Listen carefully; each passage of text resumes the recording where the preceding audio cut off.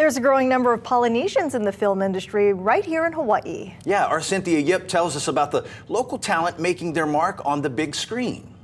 From actors landing major roles to filmmakers producing culturally rich content here in Hawaii, Polynesian influence on filmmaking is on the rise. This increase not only reflects the diversity within our community, but also provides a platform for authentic storytelling. Scott Kekama Amona was on Good Morning Hawaii to talk about his selection to represent Hawaii at the 2024 European Film Market as a Native Stand Fellow with the Pacific Islanders in Communications. I mean, especially for Indigenous and Native Hawaiian filmmakers, make the films that you want to see. And, you know, there's a rising wave of Native Hawaiian filmmakers here in Hawaii.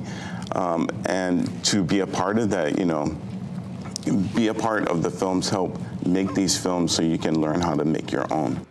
Rena Owen is an award-winning New Zealand actress who is in Hawaii teaching workshops for the International Cultural Arts Network. It's a craft. It's like anything. You don't get up and just be a doctor. You have to learn, you have to study, you have to know your craft. So you take your God-given talent and you take the skills and the craft and the tools with it.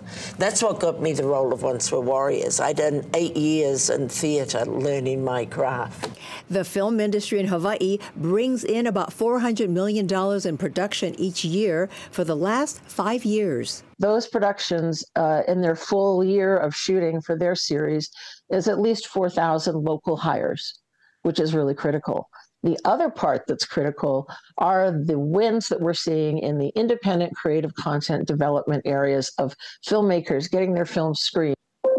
The sandbox has been great to be able to provide a space for creative thinkers and doers and actors and producers to spread their knowledge. As a Polynesian presence in the film industry continues to flourish, it's evident that Hawaii is becoming a hub for diverse and authentic storytelling.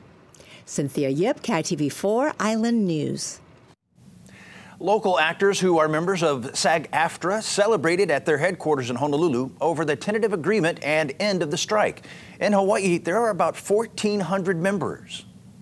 The members, obviously our union members are affected, but all the non-union people, all the crew, everyone on island is affected, from the caterers to the hair to key grips, everybody.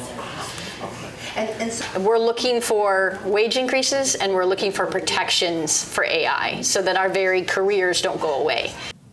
Members are expected to vote on the new contract on December the 5th.